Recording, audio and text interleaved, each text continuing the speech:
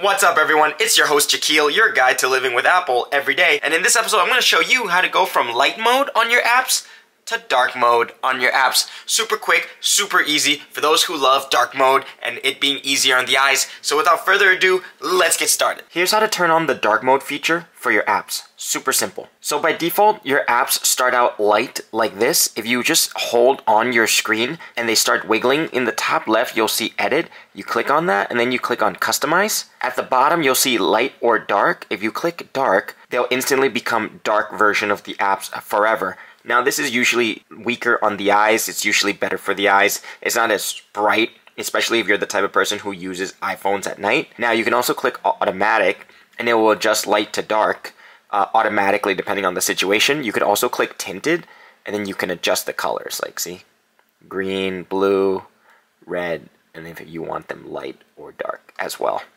Make sure you subscribe for more Apple tips.